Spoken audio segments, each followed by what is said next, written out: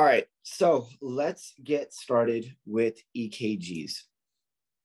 So again, with EKGs on the boards, I want you to understand that there's a few things that they're going to ask you and they want you to focus on. Don't make it more complicated than it is. I know it's a very daunting and intimidating subject, but think of it from a board perspective and the way that I think, the way that I would ask questions.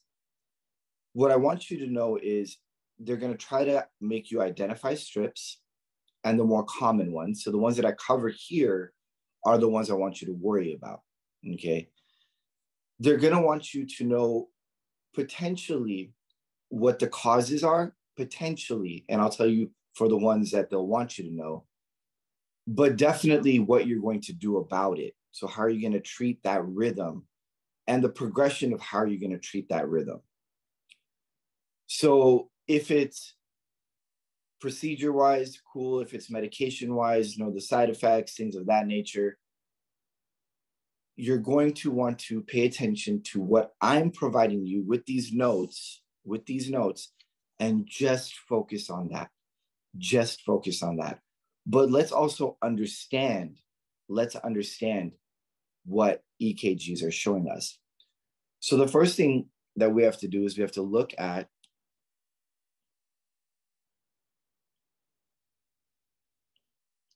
the different portions of it.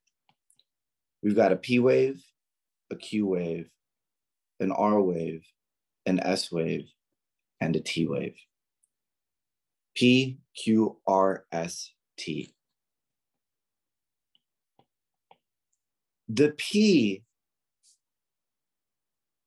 is what part of the heart? What part of the heart is the P showing us? It's showing us the atrium. It's showing us the atrium. When a P wave happens, that means that the atrium has contracted, which means the QRST is going to be what? The ventricle. Good. The ventricles. So when the QRST happens, now we've got the ventricles contracting. What electrolyte predominantly controls the atrium? Calcium. Calcium. What electrolyte predominantly controls the ventricles? Potassium. So now you ask yourself, as you go back to day one, when I talk about ask graph and why changes in potassium are so important, it's because they predominantly control the ventricles. If they predominantly control the ventricles and we've got changes in potassium, low or high, we can go into a dysrhythmia. The ventricles can go into a dysrhythmia. And what dysrhythmia are we freaking out about? VFib. We will get into VFib when I get into the ventricles, okay? And we'll talk about what we're going to do and how to identify it. But this is the basics of how I want you to understand the different portions of an EKG. The second thing I want you to know is how to approximate a heart rate as quickly as possible. Now, is this the only way to approximate a heart rate? No. If you have your own way of knowing how to read and find the heart rate, stick to it. If you don't have a way, this is a method that I use that ends up being quick and fast for me because the boards are going to make things quick. They're going to make things simple. What I want you to do is I want you to look at your RR interval. So between your R and your R. And in between those two R's, those two little peaks are going to be big boxes.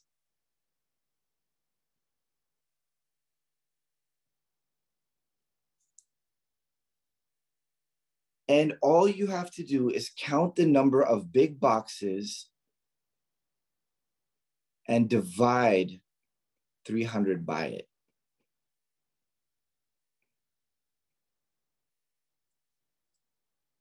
So in this situation, I've got how many big boxes are in between my R and my R, my two peaks. There are 4, right? My drawing's not that great, but yeah, there's 4 there, right? So 1, 2, 3, 4. So what would I take? I would take 300 and divide it by 4, which would give me a heart rate of what? Approximately 75. The boards are not going to overly complicate it. They're going to make it simple. So understanding that you can glance at a strip and look at your peaks, your R and your R, count the number of big boxes, take the number 300, divide it by the number of big boxes, and now all you've got is your approximate heart rate. They're not going to make it unclear or ambiguous. It's going to either be blatantly low, blatantly normal, or blatantly high, okay? So don't overthink it. Don't overthink it. So let's get started with normal sinus rhythm. So normal sinus rhythm, it's got the word sinus in there. And what does that mean? Well,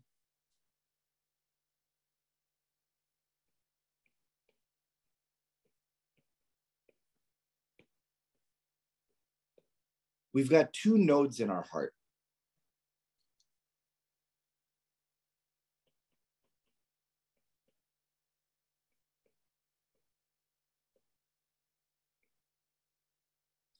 We've got the sinoatrial node, which is also known as the pacemaker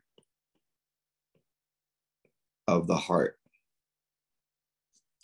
And then we've got the atrioventricular node. So let's think about this. The sinoatrial node is the pacemaker of the heart, meaning it's going to start the heart off. And what's the first part of the heart that's going to contract? The first part of the heart that's going to contract is now the atrium. And as the sinoatrial node fires, the atrium will contract. We will develop a P wave. Now the atrium is going to have a signal that is going to hit the atrioventricular node because the signal is coming from the atrium, and now it's going to cause the ventricle to contract. And now we have a QRST. So let's go through that one more time. There's a node in the heart called the sinoatrial node, or the SA node. It is the pacemaker of the heart. It's what starts everything off. When the sinoatrial node starts and it fires, it will contract the atrium, and now we've got a P wave. That impulse, that signal will now travel through the atrium, get to the AV node, and now the AV node will fire. So now that signal from the atrium is now going to make the ventricle contract through the AV node. And now we've got a QRST. So a normal sinus rhythm, okay, so let's just break that up. Let's take out the word normal. Let's just focus on the word sinus rhythm. How about that? Okay, sinus rhythm means what? The sinoatrial node is firing correctly. If the sinoatrial node is firing correctly, the atrium is going to contract, so we will have a P wave. That signal will now hit the AV node, and now the AV node will fire, and the ventricle will contract, and we'll have a QRST. So in every sinus rhythm, what are we going to see? A PQRST. Cool? Just sinus, just the word sinus rhythm. How about that? So now tell me the difference between normal sinus rhythm, sinus bradycardia, and sinus tachycardia, just by the words itself. Normal is going to be a heart rate of what?